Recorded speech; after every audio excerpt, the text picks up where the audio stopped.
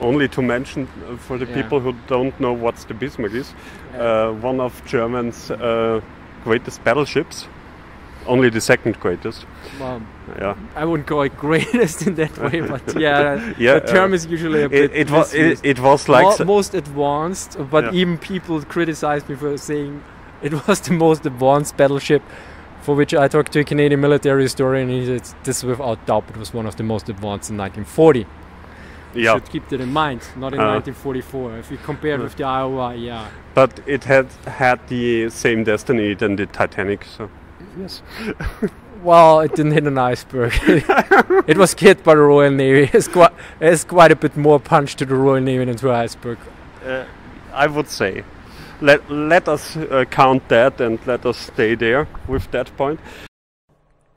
If you like this video, please comment, share and subscribe to my channel. Thank you very much.